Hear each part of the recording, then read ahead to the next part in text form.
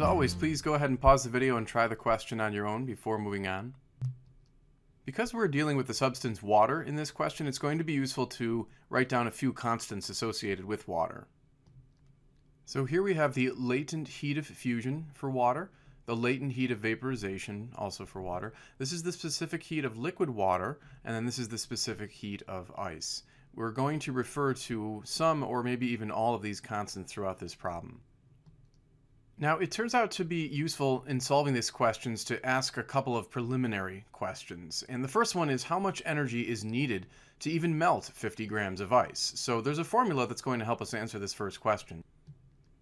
So in this equation, Q is the amount of heat energy, M is the mass of ice, and then LF, as noted earlier, is the latent heat of fusion. Fusion is just the fancy word for melting. So what we'll do is calculate how much heat or energy is needed to melt 50 grams of ice.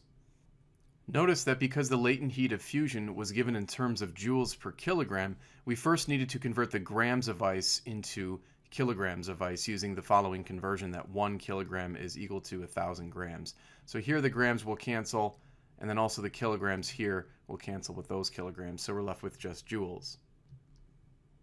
So we have 16,650 joules as being the amount of energy needed to melt 50 grams of ice. Why don't we call this Q1 and set it on the side and refer to it later as we proceed through the problem. The next preliminary question we want to ask is how much energy is needed to warm up 50 grams of melted ice from 0 degrees Celsius to 100 degrees Celsius. Because you're changing the temperature in this question, we're going to be using a slightly different formula. So we have the amount of energy equaling the mass of ice times the specific heat of liquid water, because it is melted now, times the temperature change. Notice that the temperature change, of course, was 100 degrees Celsius. Again, notice too that we had to convert the grams into kilograms of ice since the specific heat of water was given in terms of joules per kilogram degrees Celsius. In terms of units, the grams here will cancel, as will the kilograms, and so will the Celsius, so we'll be left with joules. So here now is the amount of energy needed to warm up 50 grams of melted ice from 0 to 100 degrees Celsius. Why don't we call this Q2? Okay, so we have those two questions answered and we've put them down here for reference later. Remember, the two processes we're trying to accomplish are to melt 50 grams of ice and then potentially raise the temperature of that melted ice up to 100 degrees Celsius. Now the question is, where does this energy come from? If we want to perform these two processes, where are we getting this energy? And that's coming from the steam condensing. We must realize that as steam condenses, it releases energy.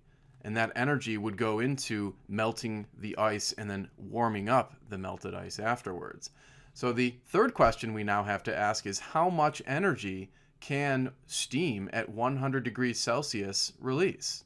Now, condensing is a process in which the temperature does not change, so we're going to use the formula in which the temperature remains constant. Notice also here we're using the latent heat of vaporization because this process involves a vapor condensing into a liquid. So now we can fill in the known values. We're going to have to convert 10 grams into kilograms again. So there are the values plugged in, and when we perform the calculation, we get 22,600 joules. Now again, this is how much energy is being released as the steam condenses. Now, let's recall that it costs 16,650 joules to melt the ice, and then an additional almost 21,000 joules to warm up the melted ice to 100 degrees Celsius. We certainly have enough energy here being released to accomplish fully the first part of the process. This only requires about 17,000 joules. We've got 22,600 being released, so we can certainly use that released energy to accomplish the first process, which is the melting of the ice.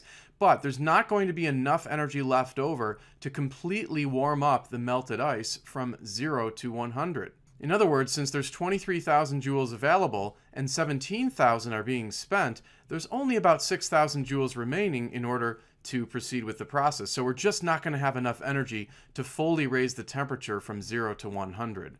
And so what we need to do now is to calculate what the final temperature of the melted ice is going to be. It's not going to be 100 because we don't have enough energy to get there. It's going to be something less than 100. So to proceed, let's consider the following.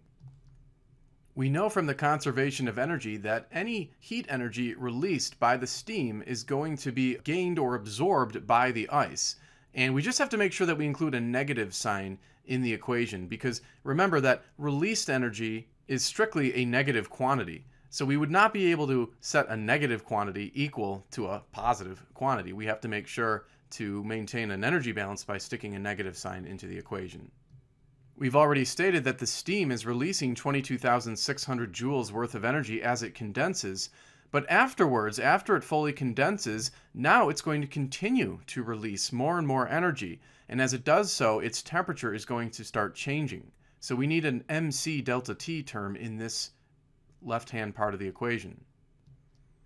Now, for the heat gained by ice, we've already stated that it's going to be about 16,700 joules in order to melt the ice, so that's going to be present on this side of the equation. Notice again the negative sign in front. But after the ice fully melts, then its temperature starts to increase as it absorbs more and more energy, so we're going to need an MC delta T again on this side as well. Now we have the mass of steam and the specific heat of water, so we can fill those in. And then we also have the mass of ice and the specific heat of water, so we can fill those in as well. So please notice a few things about this equation.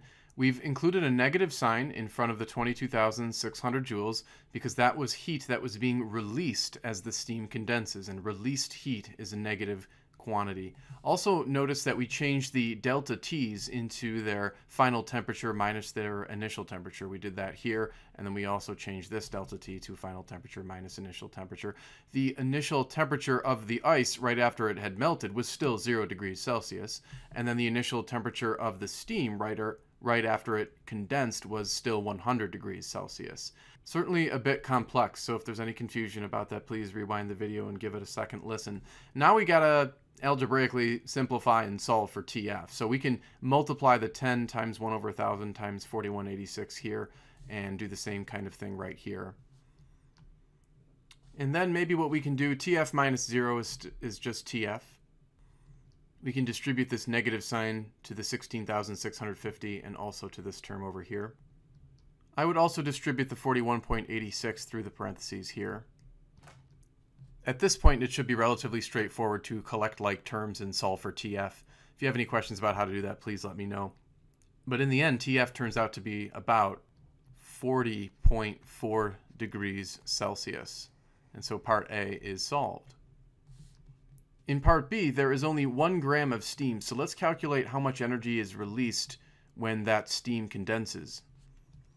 This is a similar calculation as before, so we'll run through it more quickly this time. So in this case, the amount of heat energy released as the steam condenses is only 2,260 kilojoules.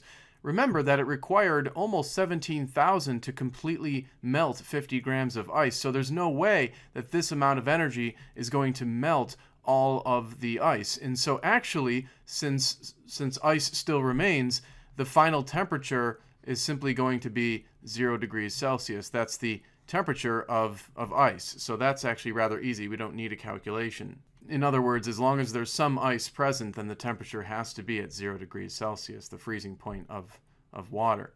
But what we can calculate is how much of the ice actually did melt. So we're going to take this 2,260 kilojoules and we're going to use that to melt the ice.